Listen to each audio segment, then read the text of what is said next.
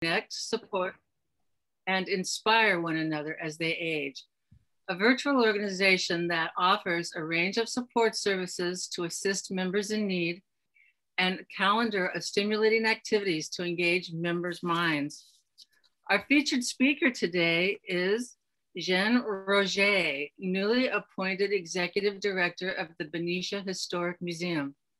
Ms. Roger has an academic background in history, specifically early American history, with a personal passion for historic architecture, particularly 19th century military architecture. So being able to come to Benicia to work in the Arsenal complex is a career highlight.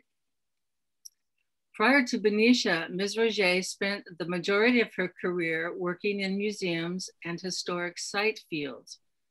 Most recently, she was the Exhibits and Collections Manager at Hiller Aviation Museum in San Carlos.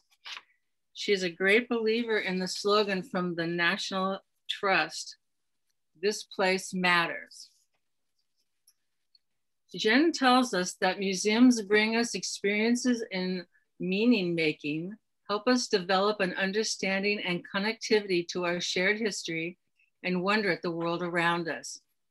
Without further ado, Ms. Jeanne Roger.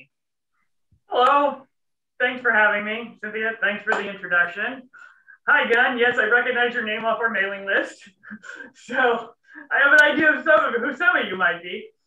As Cynthia sort of gave you the introduction to who I am, I'll tell you a little bit about me. I started my job here September 1 of last year as executive director, and I do come from Hiller Aviation Museum in San Carlos, where I was the exhibits and collections manager. So I dealt with artifacts every day, which this is a transition in my world because now I'm dealing with more of an outside focus than, artifacts don't talk back, right? So now I'm interacting more as a front of the house sort of employee than I was previously. Prior to that, I come from the Historic House Museum community. So I worked heavily in Bay Area historic house museums and interpretation at historic sites, doing public education. Ultimately, I go all the way back to a tenure at Angel Island. So I also do come from the States. So I have a little bit of that background in there as well. So this is an interesting step forward. It's a welcome step forward. And as she said, I do have a lot of fun coming to work in 19th century military buildings every day. We don't tend to appreciate them, I think, the way we should. And I have only recently found out that there are people that have no connectivity to us. So hopefully we can change that. We have something absolutely unprecedented, really, in California here. There's only 2 other historic California military sites that really come close as far as architecture goes or what you can see with them. And I've got a couple of other examples to it, but primarily it's either Fort Tejon down at the Tejon Pass or Drum Barracks, also down in Southern California. While there's some examples of fortifications and things that exist from the early 19th century in California and in Northern California, nobody has what we have.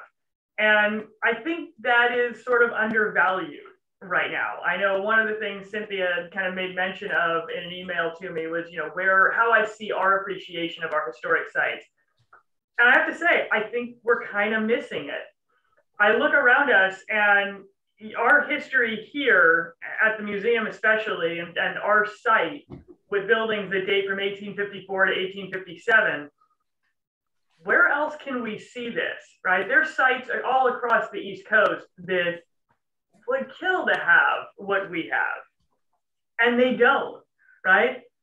Our closest options, as I say, are mostly in Southern California. Benicia Arsenal was founded, well, it's an outgrowth of the Benicia Barracks, but Charles Stone was sent here to actually found the Arsenal. And he comes out here with the purpose of recalling all of the arms and ammunition, basically on the West Coast. So he brings things down all the way from Washington and Oregon. He brings things from San Diego, from Monterey, all across California. The point was to essentially inventory the material. Well, once he gets out here and he builds the facility or oversees the construction of the facility and calls all of this home, you say, okay, well, what do we do with it? Well, that's where we have this unprecedented aspect of what we're doing and where we are. Benicia Arsenal is responsible for arming the Bay Area, and we forget that. And I think that ties us especially to the defenses of the San Francisco Bay, which we tend not to embrace. We have, if you're all familiar with Fort Point, which is right under the Golden Gate Bridge, Lime Point is actually right across from it, or would be, and the federal government tried to build there as well. They never got the sale of the property, but they did want to have a fortification on the other side of what would be the Golden Gate Bridge too. Today it's Fort Baker. They had a military installation in the 1860s at Camp Reynolds on Angel Island, which is still there in a sort of state of arrested decay, but it is still there. They also had an installation on Alcatraz. For any of you who are familiar with the cell block, the main cell block at Alcatraz, actually the Civil War fortification is underneath it, and it does still remain underground under the cell house block, what's left of it. Well, all of the arms and equipment for those locations came out of the arsenal here. So our storage buildings, if you're familiar with our site at all, we have building, or what we call building 7 and building 9. Those numbers are actually turn of the century designations. They're not original military designations. Numbers assigned to buildings in the early 19th century were actually assigned by plan of structure, architectural design, not numeric sequence for like inventory.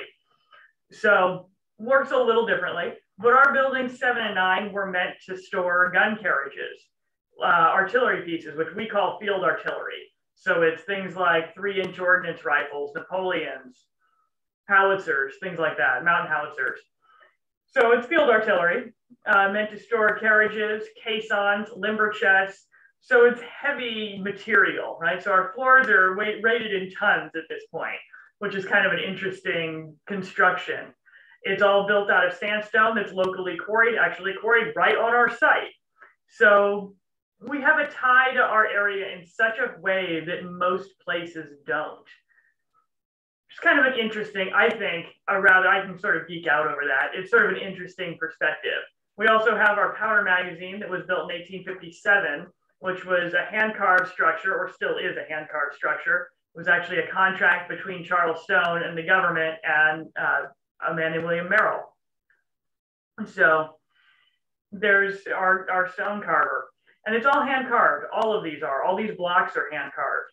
And each one, if you really want to get into sort of the aspect of it, talks and speaks to the material culture of our world, right? Material culture is the anthropological study of stuff, if we really want to define it loosely. Right? It's the history of a tangible thing. So it's, what is my phone's on the desk, right? Here's my phone. What does my phone say about me? What does my phone say about the manufacturer of the phone, of the equipment of that is contracted to go in the phone? It's the story of everything. And I think you can tell that greater story in relatively simple, employing relatively simple diagnostic means maybe, by looking at what we have. So that kind of gives you an idea of our structure and where we are. And if you haven't come out and visited us, I hope ardently that you do. I think we have a lot to offer, and to kind of give you an idea right now, we're just getting to the point of opening our special exhibition, which will run for basically till the end of May. And that's on the Frontier Odyssey. It's sketching the American West, and it's artists that were sent from Harper's to come out in the 1870s and basically go all the way from New York and ultimately out to Hawaii to sketch the American West, so people on the Eastern Seaboard could get some sort of understanding of what we are like, or what the plains are like. The interesting aspect to that, if you're familiar at all with true Western history and possibly the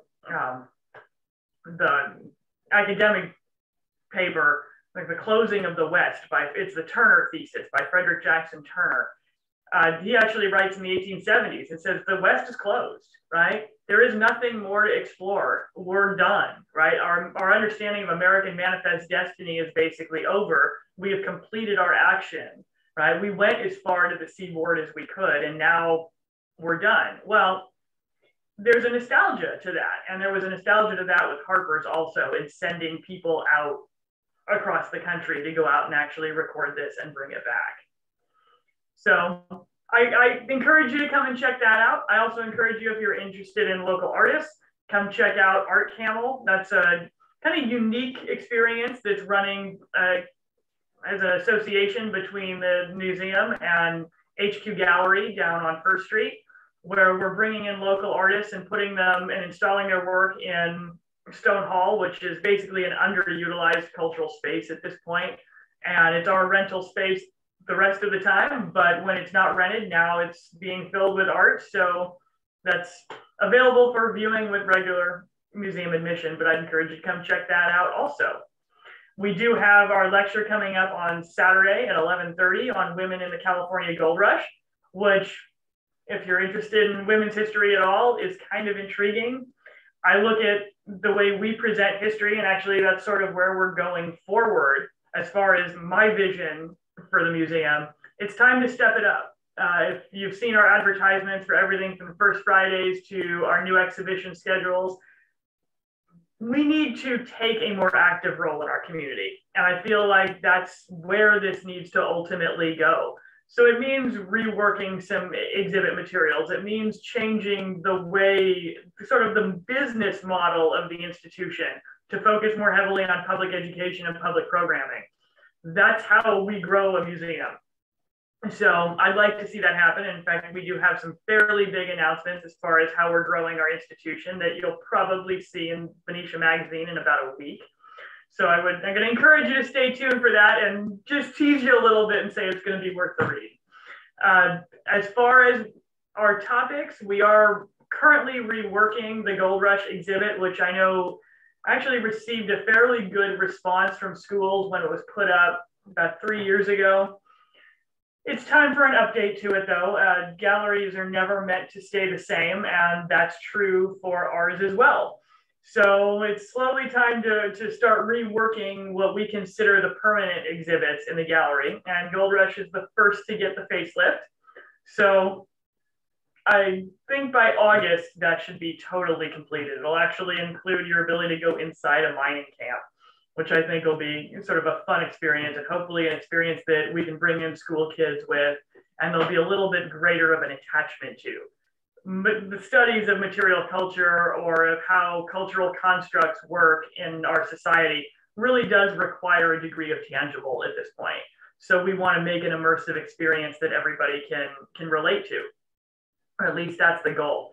Galleries, this is probably going off on a tangent, but galleries are built or constructed in the museum world on what's called a meta-narrative of evolutionary progress.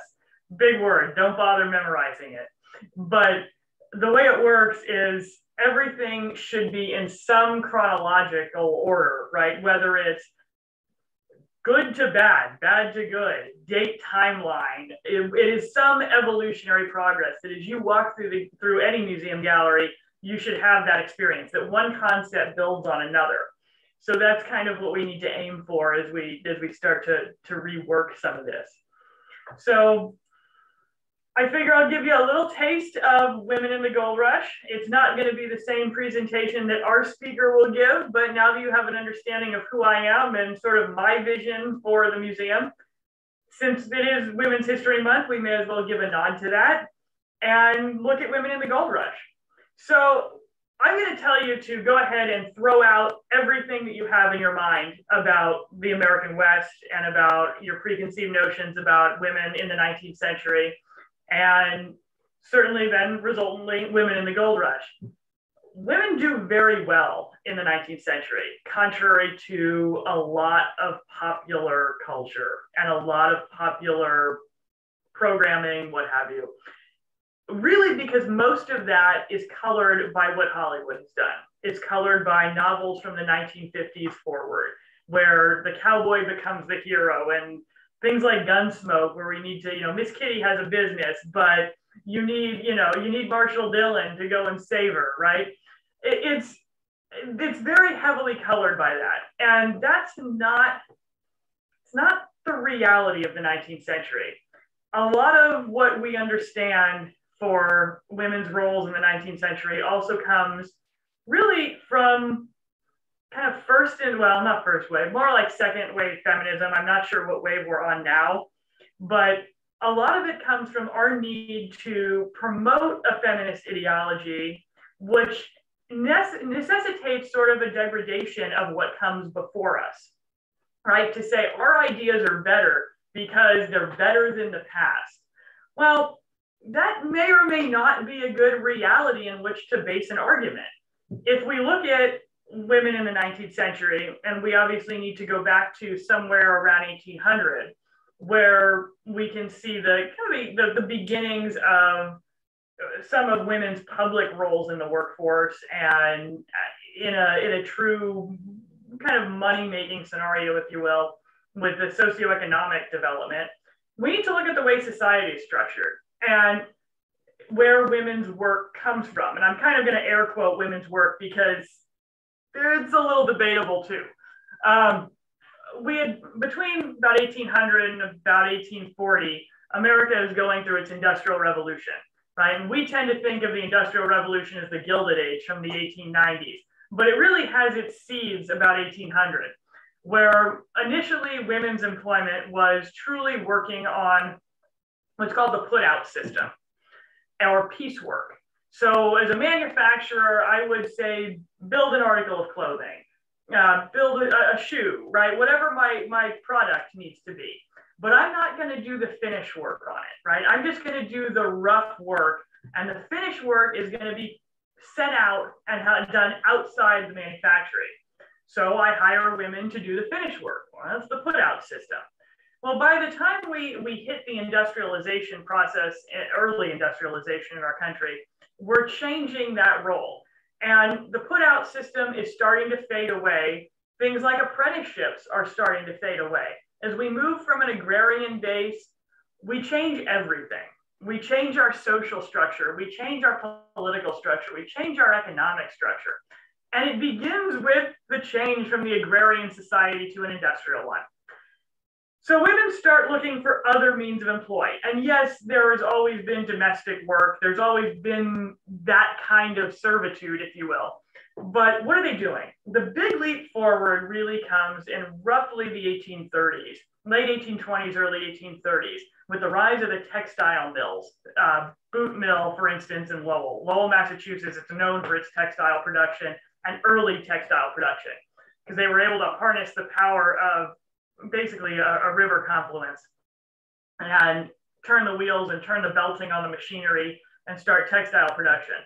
Well, those early factory jobs become very attractive to young rural New England women who really have no other options, right? What are they going to do, right? They're going to be stuck in sort of this agrarian lifestyle, or they can take a jump to something industrial, like so many people are doing, young men, women included, right? It doesn't matter. But these women make a bold move, and they actually become known as the Lowell Mill Girls. And they have their own dormitories at the Lowell Mills. They have their own newspapers. They're printing their own flyers. They're going to their own evening education classes. This is a huge step forward for these women. But then what happens? We hit the 1830s, close to the 1840s, with the rise of the textile unions. And they don't want women's membership. So that starts a process that separates these young women from industrial labor, right? From that kind of industrial labor, certainly at the Lowell Mill. And you really don't see a huge return to industrial labor until we get into the 1850s again. So you lose it for about 15 to 20 years because these unions that are male dominated basically kick them out because they don't want women's membership, right? And it starts with, again, these Lowell Mill Girls. Well, you've given them a taste of something better, right? And that gives, industrialism gives basically people who would have no other opportunities a taste of a better life. So as we move forward in our timeline that's going to ultimately get us to California, we start looking at, okay, what else does the 19th century do? What cultural constructs are we talking about changing? Well, we change childhood, right? We all have this preconceived notion that Victorian children were seen and not heard. That is not an American concept. That is not a 19th century concept. That is a nostalgic look back at the 19th century that pops into American culture somewhere around 1910. It is not the 19th century. We define childhood in the 19th century. We make childhood end at 18. We think that if kids like being home, they're going to stay home, right? Because otherwise, what's the option? 3,000 miles away, going to California, never coming back? We don't have the Transcontinental Railway yet. So what are we going to do? We make it fun. We invent parlor entertainments, ruckus parlor games. We have parlor bowling for kids. They're tossing toys around our front rooms. These are the real American concepts of the 19th century and how we function in society and where we start to grow. So, okay, what happens? Well, now we need further economic opportunity. So we're going to California, right? Gold is found January 24th, 1848, and we're going to go out there and seek our fortune. Well, we're going to seek our fortune as men and women in different ways. And that's sort of where we need to begin to understand women's roles in the gold rush and kind of women's roles in California to begin with. Let's look at California. California is an interesting place because by the time we hit 1848, 1849, right, depending upon where we are in our spectrum, we've gone through a Spanish colonial period and we've gone through a Mexican colonial period. Once we hit 1848, actually after gold was discovered, we have the Treaty of Guadalupe Hidalgo and we become America. We become part of America.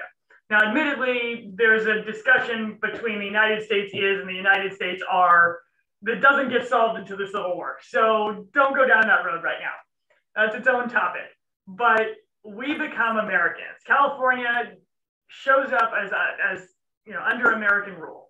Well, in order to take over and to really make California be, we have to pay some homage to the Spanish and Mexican land grants that were already here.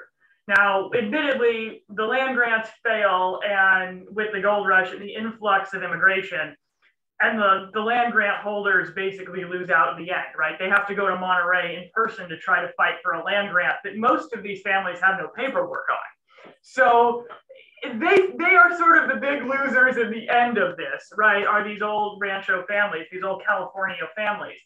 But we can owe our experience as gold rush women to what those land grant holders are fighting for. People like Pico, who have nieces who have already signed contracts, right? Who have already become property owners. 6 of these land grant families sit on the Constitutional Convention. And why? Well, because under Mexican rule and under Spanish rule, women own the right to own property. Women have the right to sign contractual agreements. Women have the right for divorce. Women have the right to take and expect the custody of their children in divorce. California's law, right, even under Mexican and Spanish rule, comes from Spain ultimately. Our Eastern Seaboard law, New England's law, comes from Britain. It's a huge difference in the 19th century. It's a huge difference. So you have people in a culture in California that is already accustomed to women that have protected rights, legal protected rights.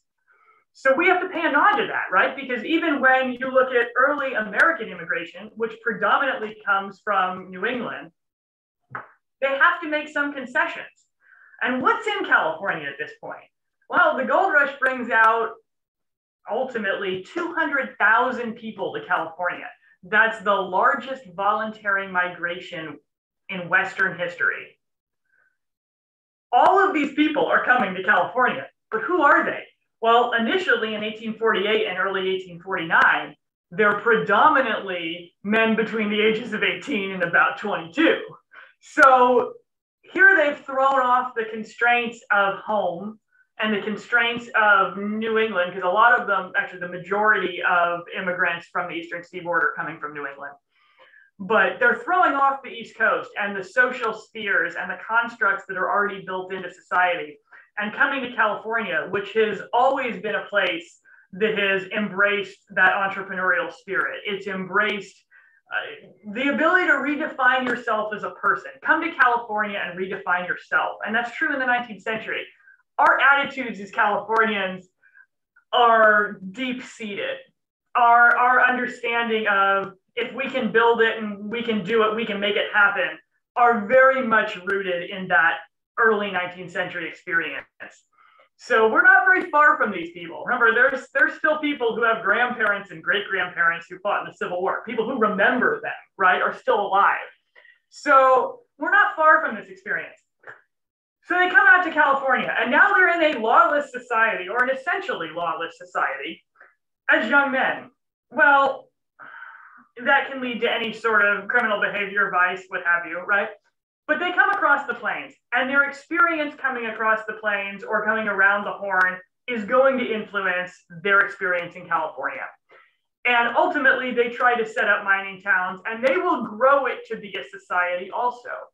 But now what do we have to do? We have to attract women, right? Because as the population in California grows, if we believe in things like the cult of domesticity, we need to attract women. We need to attract a civilizing nature to the West. And how are we going to do that? Well, let's go take a step back and remember that Constitutional Convention and those 6 families who participated in it and argued for women's rights. Well, now they're constitutionally protected women's rights. So guess what? You come to California and you can do things as a woman that you can't do on the Eastern Seaboard, that you can't do in areas of your own country. So California's women's rights has been there basically since the 1830s, 1840s, when we start looking at how we define a culture and how we define a society. For the Spanish and Mexican land grant families, it had been there since 1776. So they grew up with this, right? This is a world that they operate in. So you get these women, and now we get an influx of women coming on the Overland Trail. It's not just young men that are 18 to 22, 24 anymore. Now you're getting family groups, you're getting groups of women, you're getting individual women also. Let's not forget that. They are doing this. And it's a different experience. And we're going to talk about crossing the Overland Trail, because looking at going around the Horn or going through the Isthmus is an entirely different experience in its own right. So looking at coming across the Overland Trail, what do? Well, you start looking at women's primary accounts of coming across the Overland Trail, and they're mundane. They're not full of adventure necessarily, although there are some. They're mundane tasks of everyday existence, right? And you start reading through them and you realize everything is about crafting some sort of domestic sphere as best as they can do, right? In a consistently changing environment. And then all of a sudden you'll find an entry that says, I had a baby today. So it defines what people see as important, right? Is that a life-changing experience? Well, we may think it is, right? As modern adults, we may think so, but they don't see it that way, right? It's another facet in a daily existence, which is in some ways not terribly different from our own, but in some ways we're a vast gulf difference from the social constructs of their sphere. As they come across the Overland Trail, what are they doing? And basically from the 1840s, 1844 or so, through about 1850, it's a vastly different experience coming across the Overland Trail than it is after 1850. The early days, there's no competition, right? So you get groups coming across. They're going to Oregon, they're going to California. Ultimately, they're going to the gold fields when we get to 48 and 49. And what happens? They run across the Lakota. And this is another great thing that I love to sort of dismantle the modern narrative. Prior to 1850, you see really very few confrontations between settlers and native populaces. In fact, there's several comments, a lot of them. I mean, to the point where you actually start going, okay, this is not just a one-off. This is the way they see this. they comment on the physically beautiful nature of the Lakota people. They comment on the fact they understand, they don't get it, right? They don't understand what's going on. They are formed by an Eastern culture, but they understand that there is a culture. They understand that there's a social hierarchy. And they interact with them, but they interact with them sort of at a distance. Nobody really cares about each other, right? It's kind of like, oh, yeah, there they are. They don't get it. Somebody will cut a cow from a herd. Okay, fine. Somebody else will do, what have you. But they do trade. They do interact with them as far as individual people. It is not necessarily a group activity. And it's relatively peaceful. By the time you hit 1850, however, those things start to change. And you start to see massive competition, because now we're talking about thousands of immigrants crossing the trail every day, right? So now there's competition. There's competition for resources. And that's where you see an antagonism start to grow, right? Because now we're not just talking about one off, two off, I'm using that generally speaking, but, a couple hundred wagons, right? We're talking about thousands of people. And they don't know how to work with each other, and they haven't figured it out because it's happening so consistently. And it does start to turn antagonistic. But that's true in the California gold fields as well. Whether it has anything to do with the natives or not, I now have to fight for gold, right? The 48 and 49 placer miners have it easy. They can pick up a batea that's consequently brought up from South America and find relatively easy pickings. They can stick a rocker box on the bank and come away with 2-3 ounces of gold. But now by 1850, I've got to work for it to the point where I'm panning 80 pans a day to pull an ounce. Now, an ounce is about $13 for them, to kind of give you an idea of where that sits.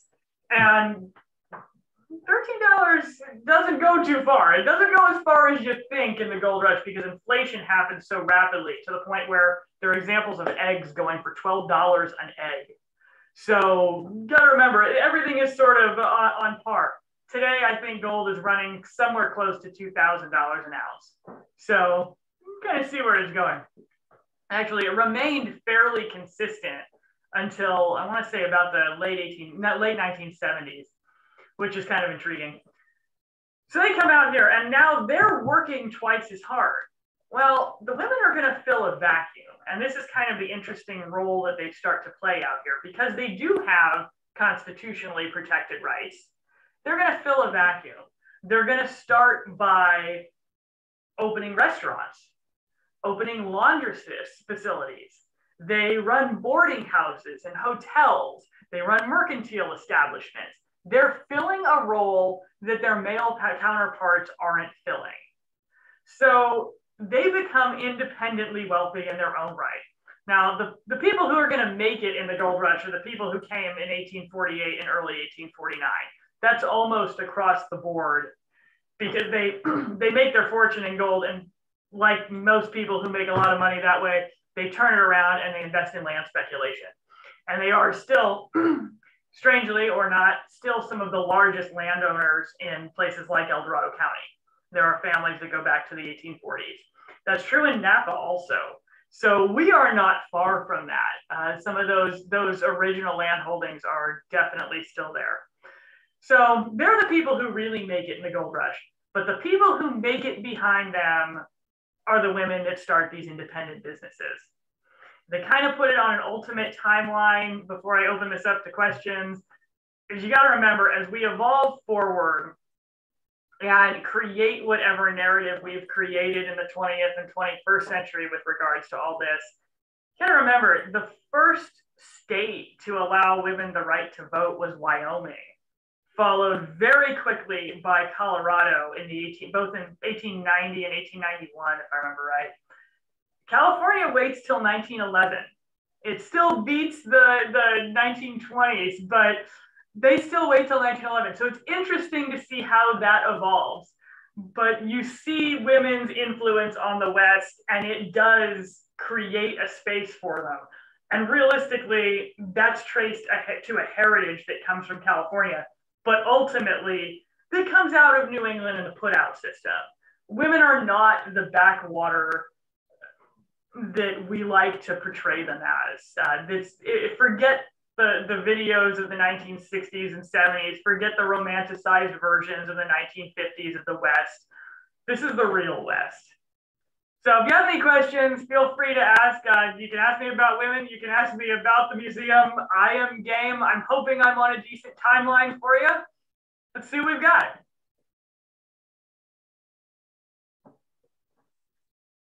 So that was just amazing. I learned so much.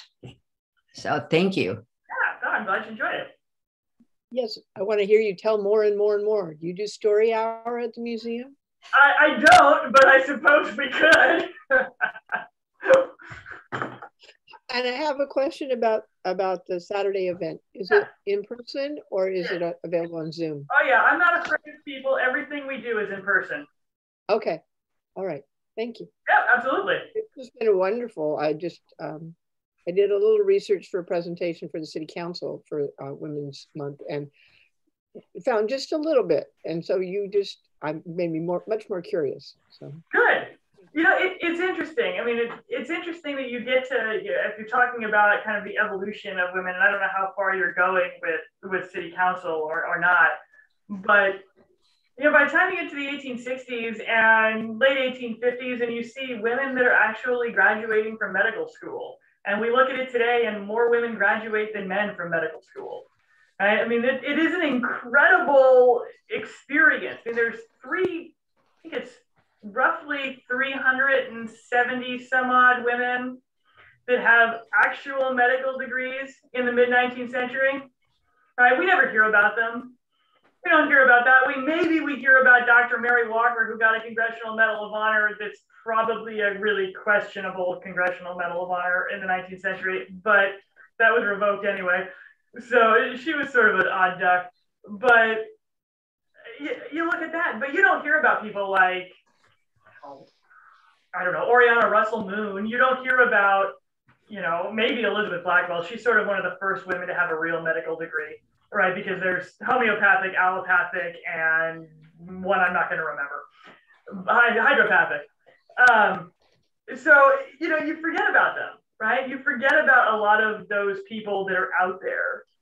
Even Sarah Josepha Hale, who really is the mother of the cult of domesticity, and we kind of tend to throw sort of a negative light on, right? Because she's promoting things like cleanliness is next to godliness and basically creating a home.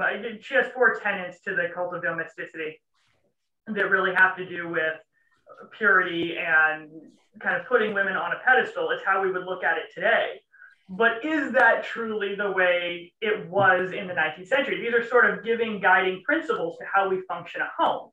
Remember, women's sphere in the 19th century was considered the domestic sphere, which is ultimately the baseline for the anti-suffragist movement in the 20s. We give that up when we accept the right to vote, right? We all think that the right to vote is this great, brilliant thing that makes us citizens, but we're already citizens, right? It's just a slightly different understanding. I mean, men go through varying degrees of citizenship with land ownership and rights to vote also, let's not forget that.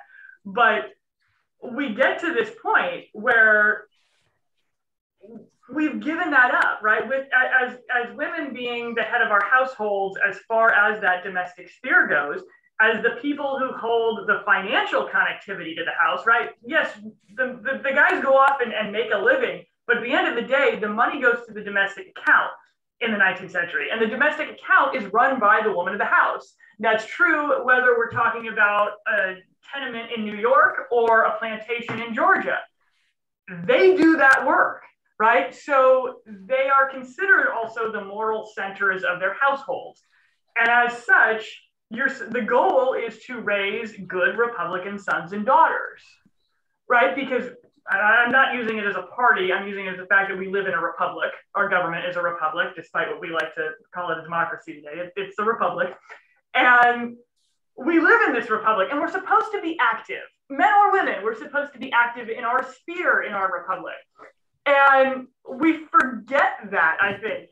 And we get up to the suffragist movement, and women are clamoring for, well, we want the right to vote, because what can we do, right? We can now exert our influence through the vote.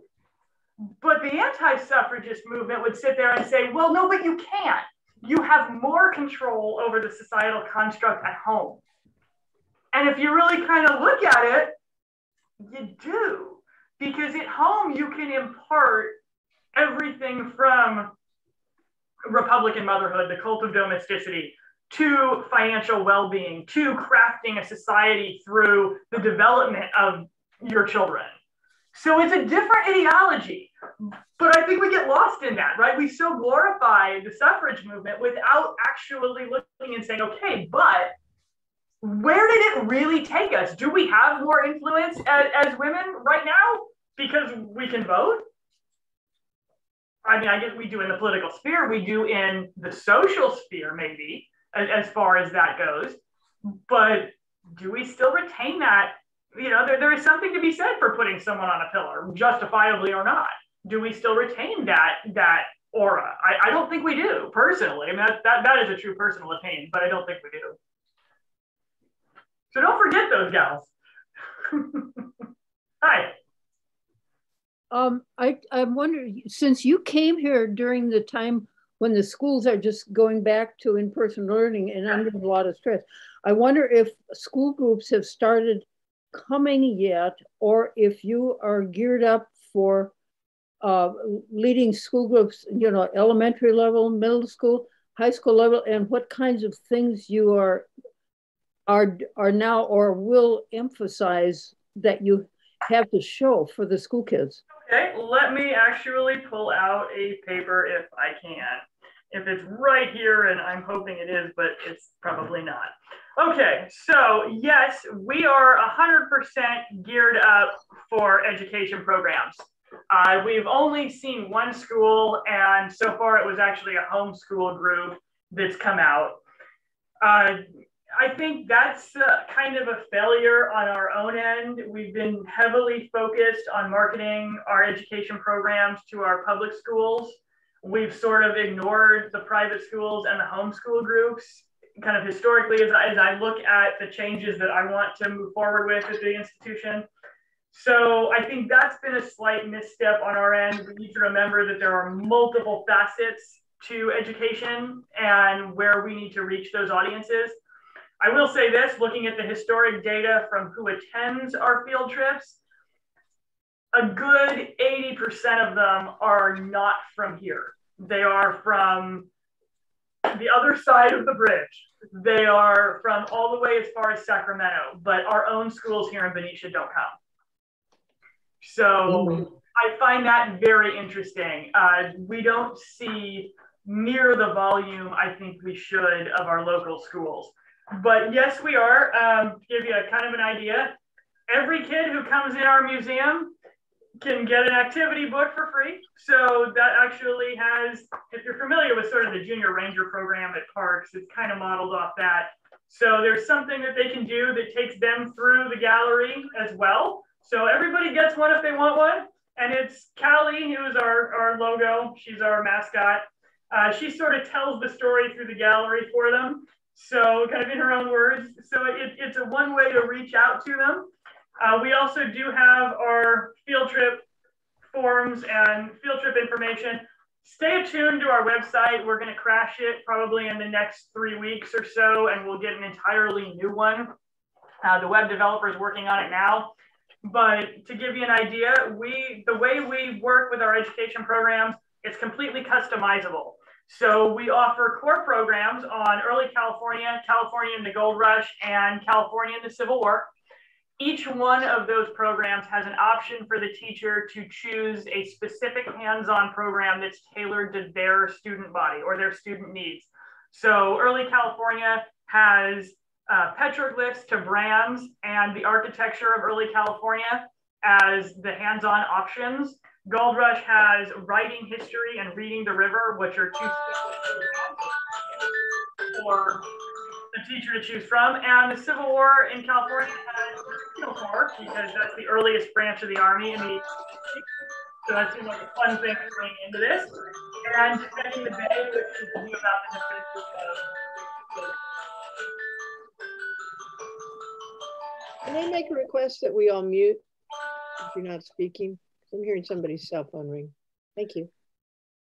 So we also have non-traditional programs. My museum that's aimed for a mixed grade audience.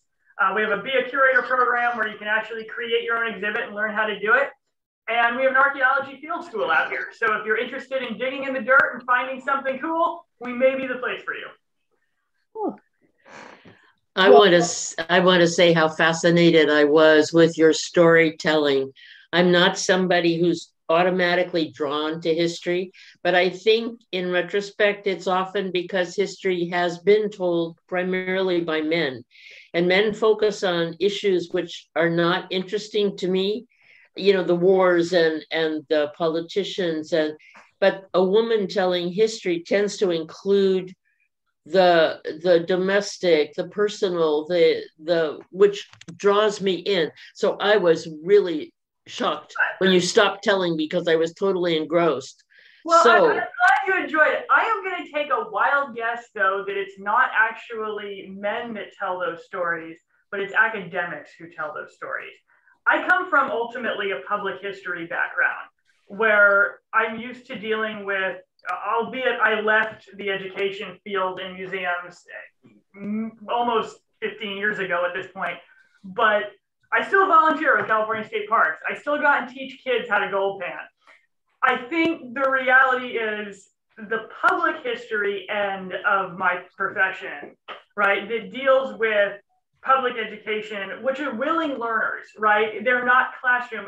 Museum education is supposed to be willing learners.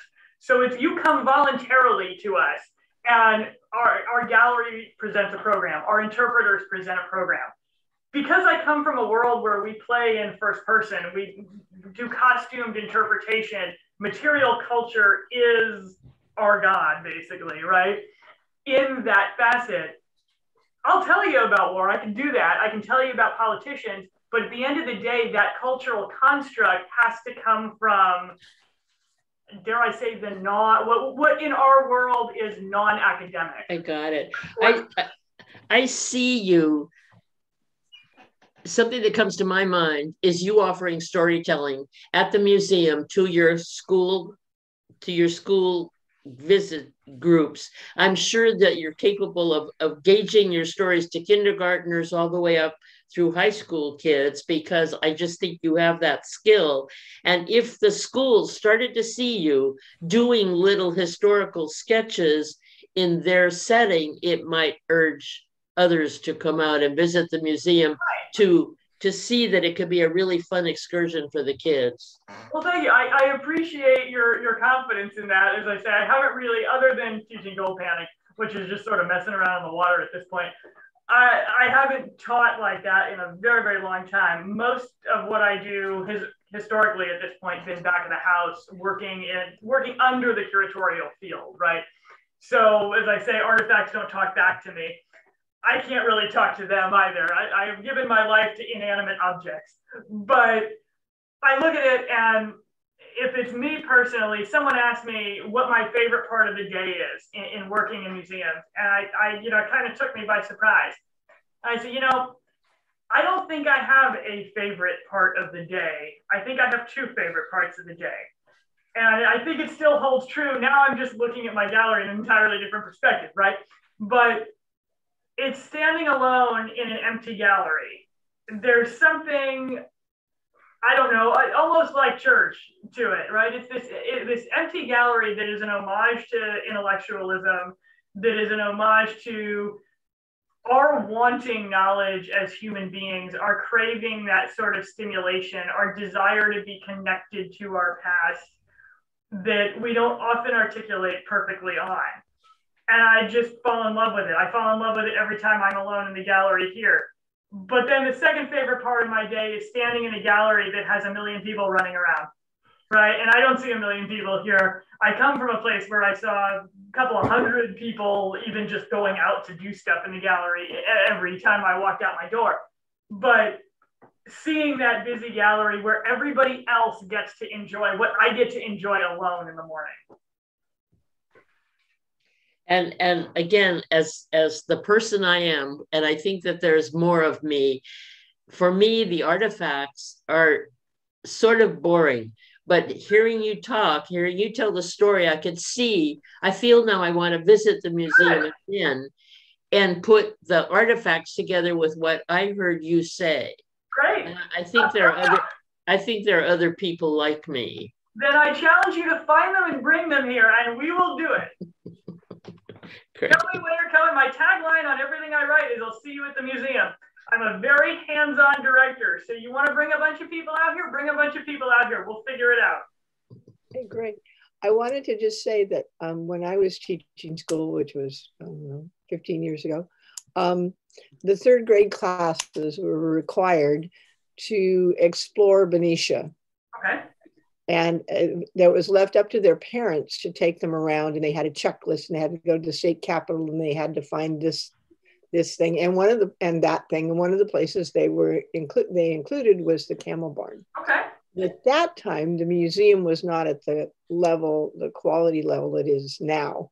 It was just kind of a repository of artifacts that just kind of. When were you last here? When were you last here? When was I last there? We were there. I think we were there last year. Okay. We came to see the.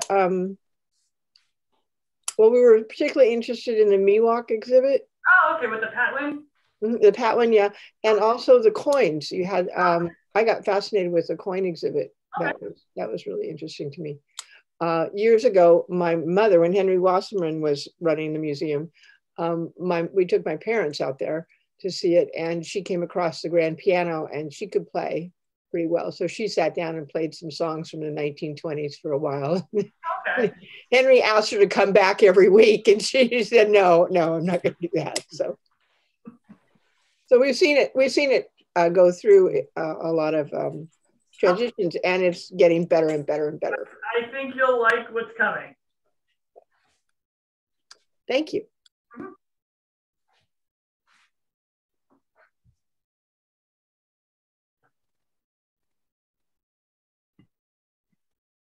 Anyone else? So Goon, you frequent the historical museum? He's on our mailing list as I believe he has a membership, but I know you also donated to us, and I thank you very much for that. Yeah. Yes. No. I mean, raised in Europe, museums is a natural thing. I mean, I was shocked when I went into an antique store here in town, and they explained to me that if anything was older than 50 years of age, it was an antique. And in Europe, it's barely broken into. So there's a huge difference. But to me, no. I mean, culture, history, this town, I heard on TV one time that Benicia has more houses from the 1800s than any other place in California. So, I don't know, but that could very well be. Yeah, and like I said, was it 1911? And women got the vote. My sister lived in Albuquerque, New Mexico for a while, and I realized that New Mexico became a state in 1911. Yeah. So we have a little advantage age-wise compared to New Mexico. Yeah. And this, that, you know, California was an island. People think it's literally that we really were surrounded by water, but it was a different island because the United States was way over by the Mississippi River and we were out here. So, but what I liked was, yes, your enthusiasm, but also the fact that I had never considered this, that we have had Mexican and Spanish laws much more. Of course, it makes sense, but I just never even thought of it. It's a huge difference between Britain and New England. Yes, yeah. No, so no, I mean, I love living in the little town of Benicia that is, for California standards, not European standards, but California standards, has a lot of history. It does. Okay, we have 2 museums and the state capitol, but like you're right, we don't make a lot of noise about any of it really. People now come to town for the restaurants, maybe some of the arts. Well, since you brought up the fact that we have 2 museums, I will let you in on my surprise for next week. We are taking the Fire Museum collection. That is our big news. You are taking over the Fire Museum? We are taking their collection. Okay. That will find a new home with us. Excellent. That is our big news. So there you go. There's your first video official announcement. You got to hear something nobody else has yet, but it is going to print next week, so I guess it'll be fine. Wow. That will all be finding a new home with us. Okay, so the next move would be like the Historical Society. It should be merging and have one. You got to understand, museums very rarely take each other over. In fact, when I call my colleagues, not an acquisition, a merger. Well, no, it is an acquisition. It is truly an acquisition at this point. Okay. But no, it happens very, very rarely. And when I called my colleagues and said, hey, oh my God, what do I do? This is nothing I've ever touched. Everybody kind of looked and shrugged, and I talked to people in person. I called them on the phone. I said, whoa, you know. And they go, well, I don't know. The Autry did it about 20 years ago. Yep. And I'm going, okay, well, we're not the Autry. So, you know, I need a little help here. And they go, well, gee, everybody kind of threw their hands up on me. So this is going to be a very slow and methodical process. I can't destroy my own career. So it's going to take time, but it will be in our custody by the end of April. So it is going to be here, and we will figure out how we do the interpretation and how we work with that. So stay tuned for on how that's going to work. We're still working out all the final details on that, and probably won't have an answer for several months. But it will reside here, and we'll start the inventory process probably at the beginning of May. That we'll start bringing those items home. The Phoenix, the 1822 pumper that's there does belong to the DeYoung. I'm working with them right now to see what will happen. If it all has to come back here, then that will have to go back to the DeYoung because we don't have a facility to take care of it. But everything else that is, quote, owned by that museum at the moment by Benicia Volunteer Firemen, Inc. will come reside here. Okay, good. It will be in good hands, and we'll get that stuff back on display for everybody to come out and see it. Yeah. No, but I'm also disappointed to hear that the Benicia schools are not. Too, and I'm trying to figure out how we work with that. Just solely numbers wise, it's about 80% from out of the area. So I mean that's great that we have that kind of. Yeah. But the Benicia kids are our own kids. Yes. Yeah. Your story times in the schools. Thank you. Well, yeah. I think my docent corps at this point is a little freaked out by some of the changes we made to the education program because it is a considerably more academic program than we've been offering. So I don't know. I have a feeling I may end up teaching a handful of these until I can afford to pay educators. Our staff, FYI, if you're looking to volunteer anywhere, we're accepting volunteers all the time. Okay. Is there anything, this is going to sound strange. Yeah. Is there anything that you need for your collection? My family's been in California since 1848. So we are an actively... I have a lot of stuff. We are an actively collecting institution.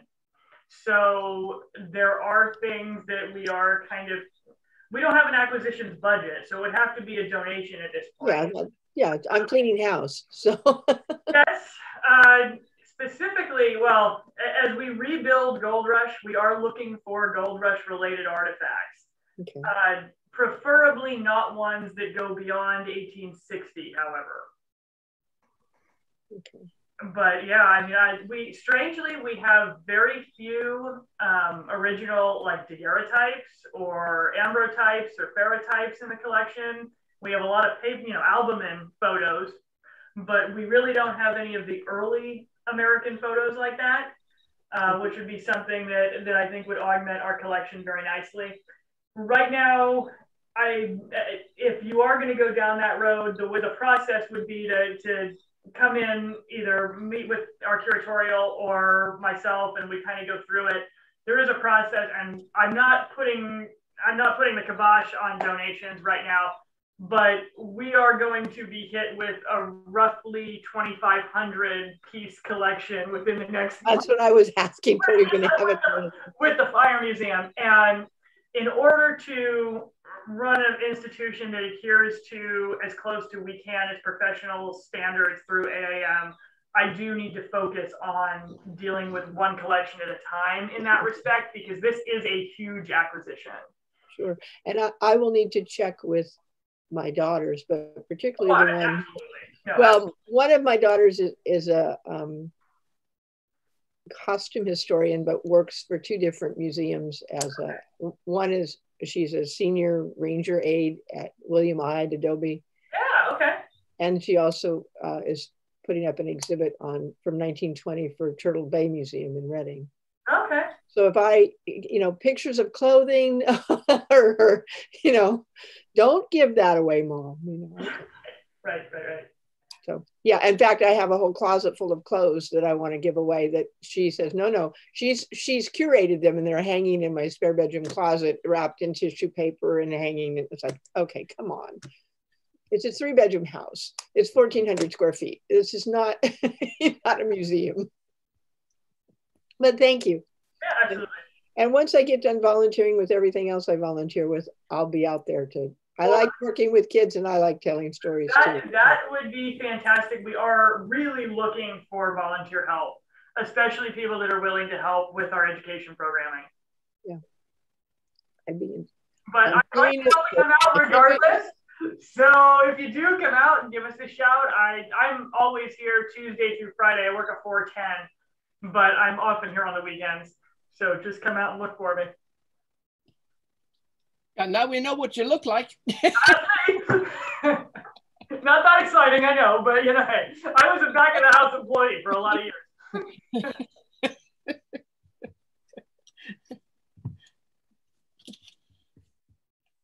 All right. So what do you think, Cynthia?